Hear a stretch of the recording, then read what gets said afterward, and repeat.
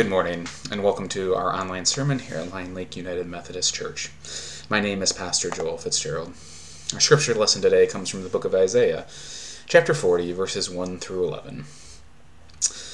Comfort, O comfort my people, says your God. Speak tenderly to Jerusalem and cry to her that she has served her term, that her penalty is paid, that she has received from the Lord's hand double for all her sins.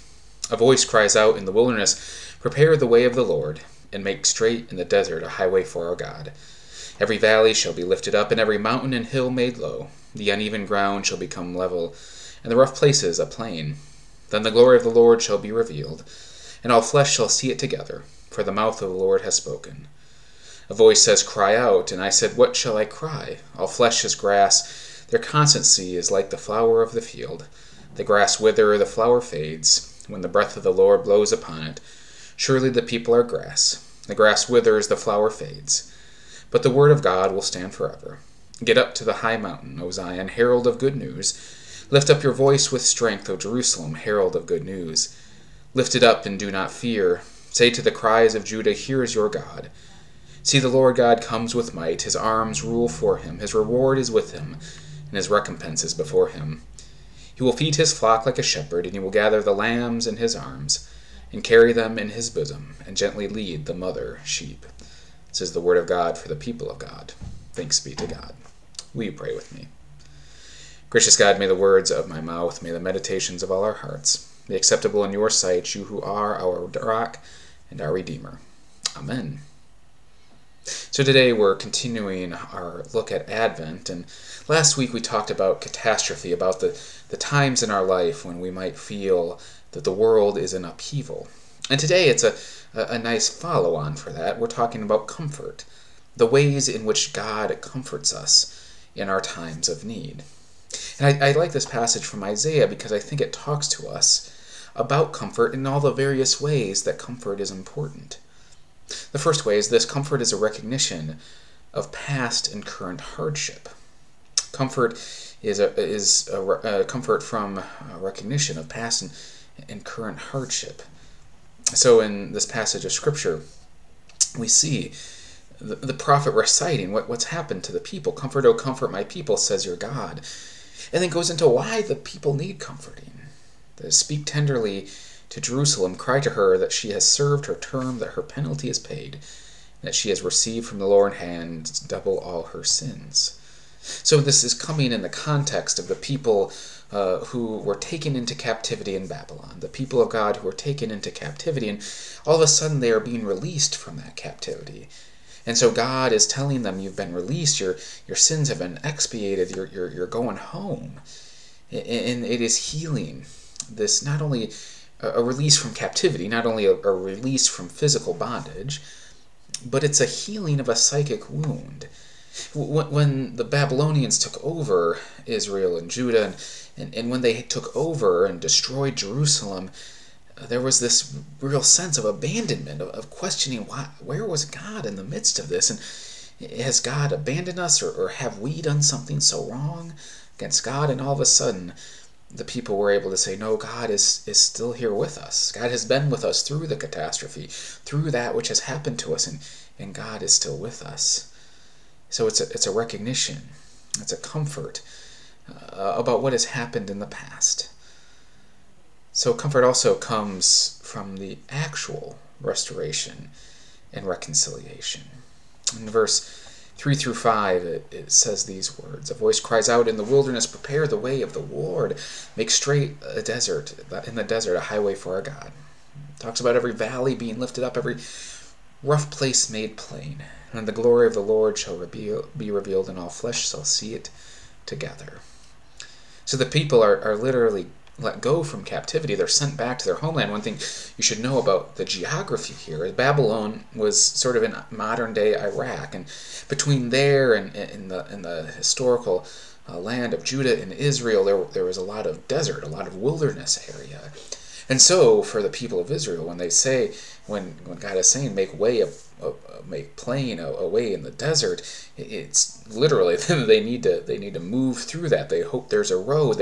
They are experiencing the physical separation that they have had from their homeland, and all of a sudden they have this vision of a new world, that in the midst of the barren plains there is grass and blooming and new life. In the midst of rough places, all of a sudden there is a clear path forward. There's a clear way. So sometimes for us, comfort comes from the actual making right of things, the actual restoring of right relationship, the actual restoration of justice and the presence of reconciliation. Sometimes my two boys, Michael and Samuel, get into all these fights with each other. And, it's often about stupid boy-kid things. And it's amazing to me how oftentimes, in order for things to be set right, they need to understand that things have been equalized, that things have been set to right. So if one of them got a cookie and that makes the other one mad, then, well, to be fair, the other one needs a cookie too. And sometimes for us, comfort comes from that restoration, from that reconciliation, from things being set to right. Recently, my wife got into a car accident, and she hit a deer, and everyone's fine, but our car was totaled. And it's amazing, for the next month, we were in this state of limbo. We were in this state where we didn't quite know what was going on. We were driving rental cars, and we were trying to go through all the insurance process, find out how much money we would get, find out how much money a new car would cost, and it was this rigmarole. And finally, we got a car, and it's a nice car, and it was amazing picking it up and driving it home. This sense of relief, the sense of, okay, things are restored. the homeostasis has been maintained. And comfort comes from that sense of feeling everything is put back together. But more than all these things, comfort comes from relationship with the God of the universe. Comfort comes from knowing that the one who walks beside us is the God of all things. In verse 6 through 8, the prophet goes through this litany about who humans are and how all flesh is grass, how we are frail human beings, and that eventually we will pass away. But reminds us that even in the midst of that, God is still with us. Even in the midst of the hardest things that we could imagine, God is still walking beside us, providing us with comfort. And then we have this image of a God of tender, loving care. In verse 9 and 10, we see them calling up to herald the good news that here is God. God comes with might. His reward is with his recompense. He will feed his flock like a shepherd. He will gather the lambs in his arms and carry them in his bosom and gently lead the mother sheep.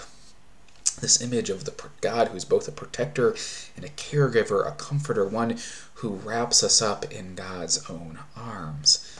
In the midst of very real hardship, God is there with us. Now here's the thing, friends. It can be hard for us to feel that because God is this concept, this being who is beyond us. Right? The transcendence of God means God is beyond us. And even when we feel that close, deep personal connection with God, it is not infleshed in the same way. But here's the thing. Sometimes we can be God's comfort for others. Sometimes we can be God's comfort for those in need. This was a particularly important message for me this week. On Sunday after church, we learned of the loss of a dear friend and mentor, the Reverend Tamara Williams. One thing you should know is that as a preacher's kid, growing up, my pastors were always my parents. Right, so either my dad or my mom, when we were going to church, it was them up preaching. It was them doing Sunday school. It was them leading worship, and that's good. I enjoyed my growing up, but it always meant that for me, pastor meant parent, and so sometimes when I was mad at my parents for something totally unrelated to church, that came out at church. When we moved to Traverse City, I had the opportunity to start attending a church that wasn't one of my parents' churches. I attended Traverse City Central United Methodist Church, and so for the first time I had a pastor who wasn't one of my parents. And eventually one of those pastors was Tamara Williams. And she was someone who helped out with the youth group. She went on mission trips with us. And one thing about Tamara was that she was a loving, kind, caring person who loved to hug you, loved to smile at you, and was always conscientious about young people and what young people were going through. Would always be a listening presence with us as we were going through all of our teenage angst. Never looked down on us, never looked down on the things we were feeling. Didn't get caught up in it. Always maintained that sense of perspective, but also understood that what we were feeling felt really real to us, and sometimes all we needed was a hug. And I can say that I am a pastor because of Tamra, because of her witness to my life, because of all the things that she has done for me. And for me, going through a time of high school, through wrestling about my own call and my own feelings of disquiet about that, having seen all the good but also all the bad that church can bring, Tamra was one who reminded me, who continued to offer support for the call, the nascent call that I had been feeling. And so this week I have been mindful of her witness in my life, and mindful that the comfort that comes from God comes not only from a sense of the divine, a sense of angels up in glory. Sometimes it comes from a hug, from someone talking and listening to you. So, dear friends, in our times of need, it is us who provide the comfort of God for each other. It is us in our presence, in our listening, in our quiet, who are able to do that work. So may we do that for each other. Will you pray with me? Gracious God, we give you thanks for the comfort that you provide us. Help us, God, bring that comfort to others. We pray all this in your Son, Jesus Christ's name. Amen.